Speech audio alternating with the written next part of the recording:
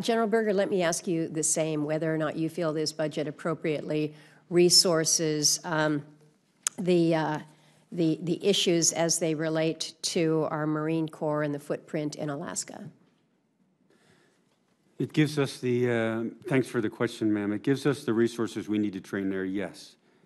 Both in exercises that are regularly scheduled, like you mentioned, Arctic Edge being one of them, where we go up and frankly can train to a level we can't inside the rest of the United States, both because of the airspace and the sea space, and the force-on-force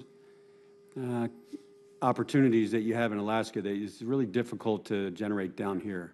And there's also the unit deployments that we do to Alaska, and I took my battalion to Alaska because you can build readiness there and get it's a regular deployment. You can do things, again, that you can't do at home station.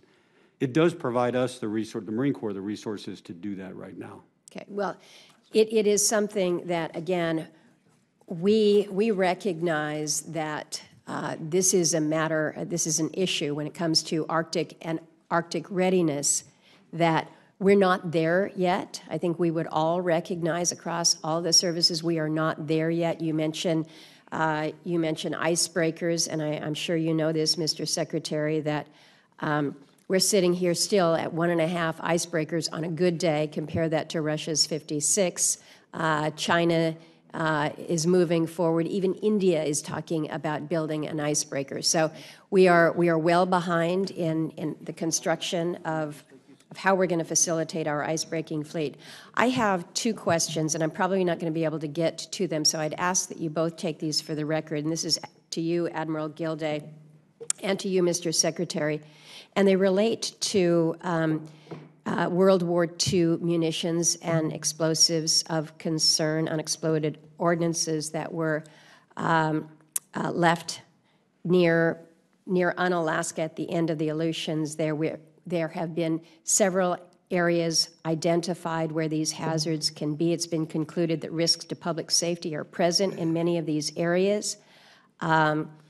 It's a concern amongst the people in the region, most notably. Now we're told that Navy says it does not plan to conduct another survey until 2027, until more advanced underwater search technology is developed. I want you to be aware of this because I'm going to include language in the Defense Appropriations Bill to conduct a more thorough survey in 2024. I think the people there deserve it.